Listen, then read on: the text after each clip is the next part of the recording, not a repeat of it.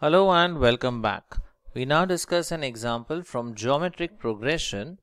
The question is, verify whether the following sequence is a GP, that is geometric progression.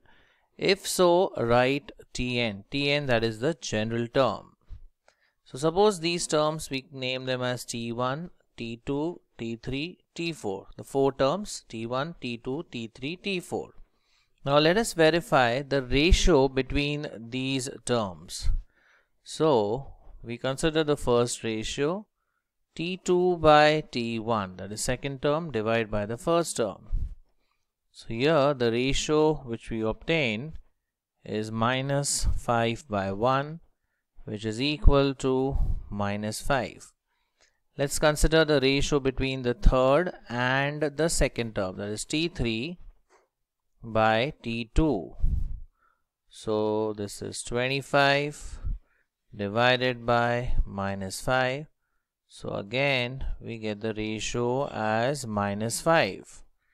Lastly, let us consider the ratio between T4 and T3.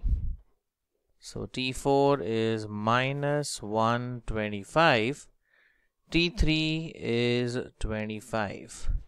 And again we get the ratio as minus 5. So therefore we could say T2 by T1 is equal to T3 by T2 is equal to T4 by T3, and all these ratio values are equal to minus 5, and hence it is a GP. So we could say the given sequence is a GP. So hence it is a geometric progression with the first term. Let us call the first term as A, with the first term as 1 and common ratio, that is R, equal to minus 5.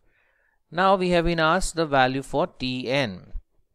Now we know that for a geometric progression, Tn is equal to A into R raised to n minus 1.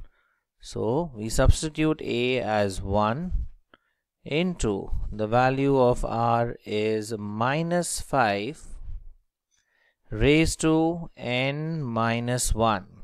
So Tn is equal to minus 5 raised to n minus 1.